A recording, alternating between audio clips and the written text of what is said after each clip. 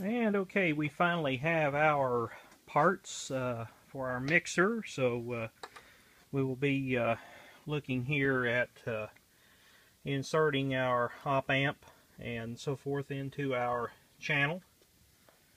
And we'll go ahead here and get the camera placed. See if we can get in position here. Let's move the camera around just a bit here where we can actually hopefully get into the shot here of where our op amp will be placed here. Try to get this into the shot here as well. This is our op amp and our two surface mount resistors that we'll actually be placing right here. And we'll go ahead and start with our surface mount resistors. And here's our strip of surface mount resistors. Try here to see if I could position the camera just a little bit closer, maybe. We can zoom in.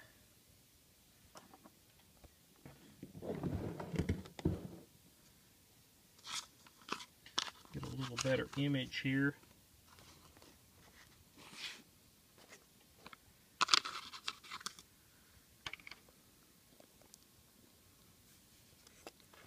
And let's see if we can actually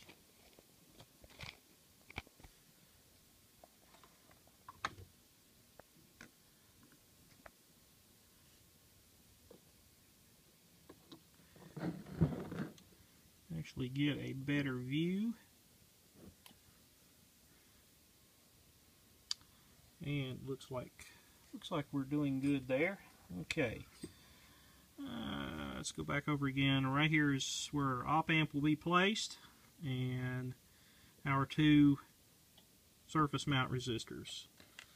Our surface mount resistors and our strip here. So let's go ahead here and get one out. And actually, I just dumped one out onto the table here, and we'll go ahead here and just kind of pick it up here and kind of place it right onto the board here, and take our pick right here and just kind of move it around in position.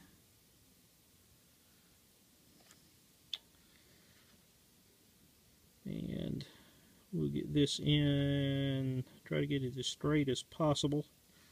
Not really too important to have it too awfully straight, but I like to try to get it as straight as possible. Let's try to get this into the shot here as much as possible. Again, here's the surface mount resistor that I just put in place here, and we've got it pretty well straight. And what we will try to do here is we will try to apply just a little bit of solder, on our tip, and we'll take our flat pick and kind of hold the resistor down just a little bit and tack a little solder just right on the side of it, and that should tack ourselves down. And we will hit just a little dot of solder on that side, and go back over here and touch this side and reattack that side again, and we are there. And so we have our first surface mount resistor in place. We'll try not to dump this one on the table here. We'll peel this back here and try to see if I could just get this one just to dump out on the board. And there we go. We got it to dump out on the board for us there. And right here is our resistor Let's go ahead and slide it in place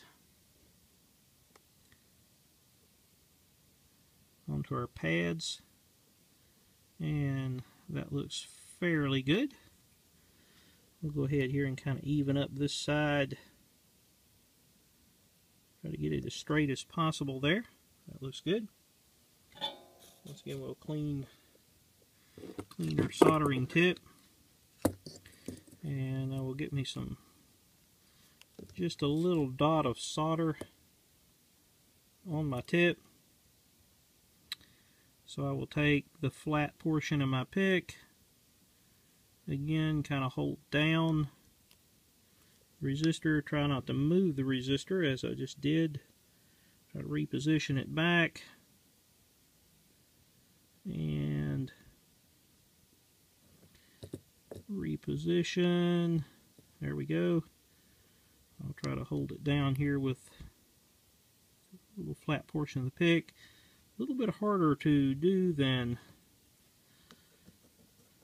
you would imagine.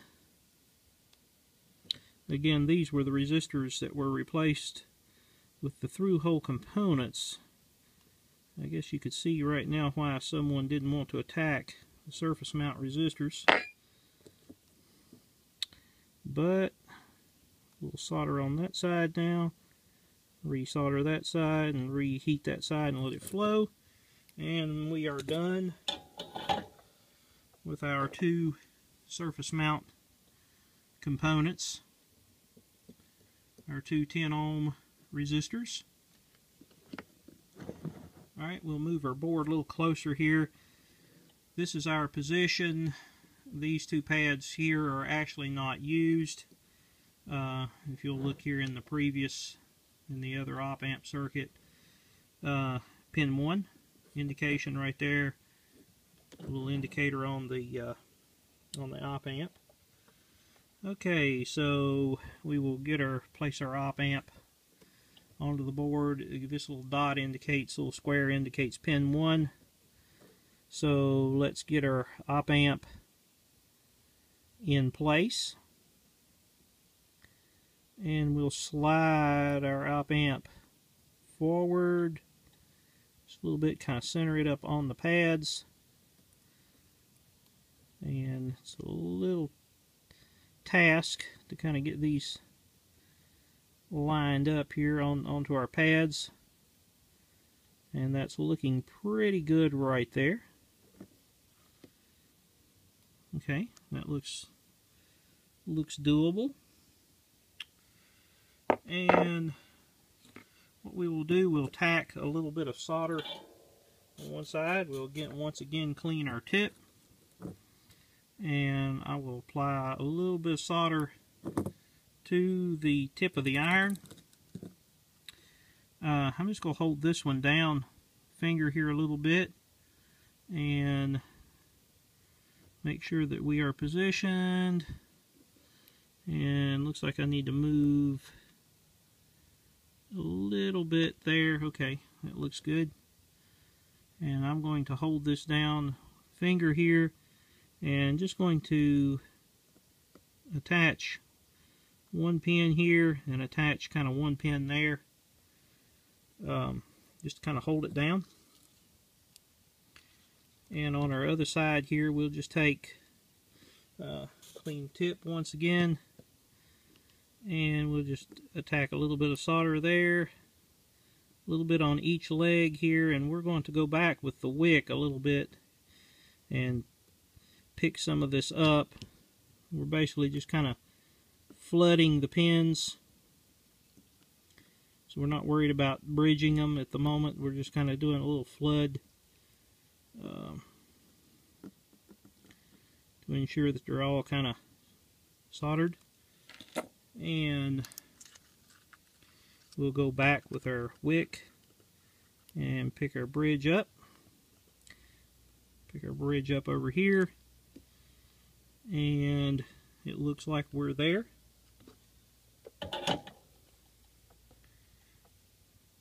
We'll just kind of give this a little inspection here. Kind of zoom in, let you see what we've done here. Try to get the resistors here in the shot as well. And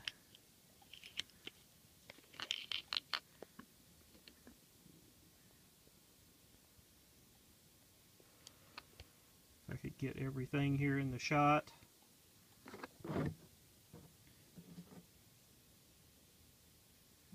We'll kind of zoom in. Once again, here's our two resistors, and they are soldered in place. And what we can do is take a little bit of solder wick here and just kind of neaten up the little ball that's on them. Not really necessary, but you know, it just kind of makes for a neater job. Just kind of neaten up any kind of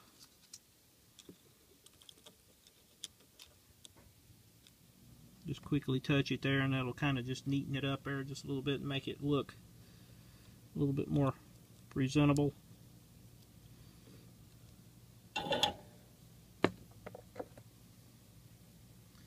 And let's look at our op amp.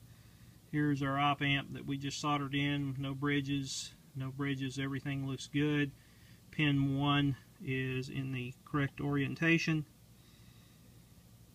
and everything looks good. We've cleaned previously all the components out and checked it. So yeah, looks like everything's going there. Looks like it's all there. And I'll be putting a little bit of flux remover here and just kind of cleaning this up. It's actually doesn't hurt. This is a rosin core solder. So I'll be back here in just a second and look that over.